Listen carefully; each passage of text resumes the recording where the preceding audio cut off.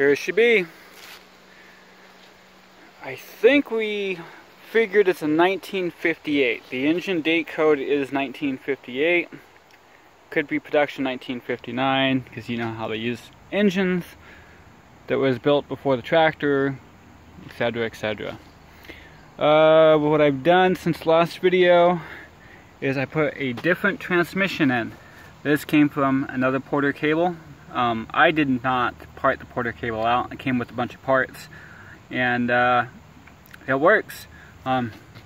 This axle seal is going to need to get replaced. You can see how it's wet. This side a little wet, so both axle seals will get replaced. Part of the brake lever is bent. That's going to be replaced. These are the original General tires. They're in pretty good shape. A little weather cracking. That's going to be good enough for this tractor.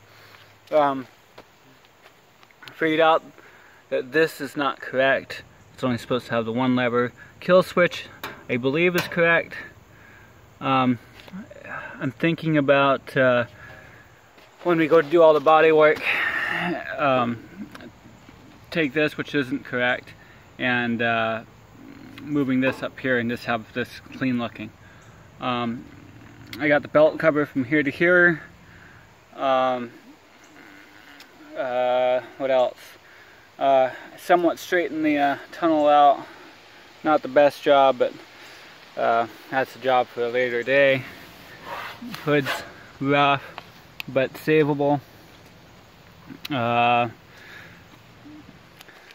Alright, come to the fun part. Alright, so this is a model 143302 Briggs & Stratton 5 3/4 horsepower engine. Well, you can still get points and condenser. I bought those, and I went to buy the Magneto. They are NLA. I found one on eBay. The guy's got 3 of them. He wants $84 a piece. Well, that's a little too high for me, because I don't even know if the engine runs. I don't know if there's any issues with it. So I wanted a different solution. Well, my local mower shop I'm good friends with,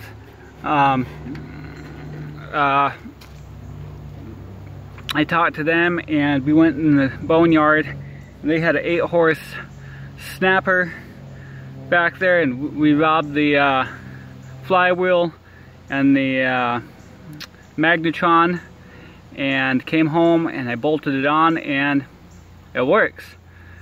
So I poured some gas in it, and the bowl started leaking, so I swapped on a different bowl, and I choked it and gave it 2 pulls, and it ran. It runs good. It definitely needs a carb clean. It surges. So that's on another video. I'm going to show you how I rebuild carburetors. Majority of my tractor money comes from rebuilding carburetors for other people, and I'd rather think I'm rather good at it. Yes, there's people better than I, but you know, no matter what you do, there's always someone that's better. You can see the engine code 143302, and guy said it's a 1958. I'm not really good with these Briggs & Strattons. I mess around with Kohlers. I need to get the right ISO mounts for this engine, because the engine's not quite, you know, these ones are correct, but the back ones are all chimichanga'd. So I need to work on the belt system. Not very difficult. I need to, pretty much, I'm almost ready to start blowing it up. I want to get the mower deck attached. implements are very hard to find for these. I got three of the two-bladed decks. I'm looking for some three-bladed decks for my later model executives. I just bought another Lawn Chief yesterday with a 7-horse Kohler in it. And that one's going to get restored to go with my executives and my ported cable. Yeah, it's a pretty cool tractor. It's got a very cool system on it. I'm not sure if it's correct or whatnot, because I'm used to playing with the later model. But if you take your heel and you push down, tightens the belt and you go forward. And you rotate the pedal forward, and it stops and it disengages the belt. Pretty cool system. I was in a hurry. I didn't hook up the ground for the magneto, so let's give it a little gas and let's give it a pull.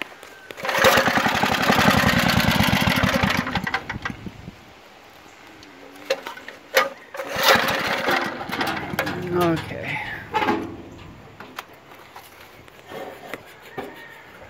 Okay. Like I said, I gotta reload the carburetor.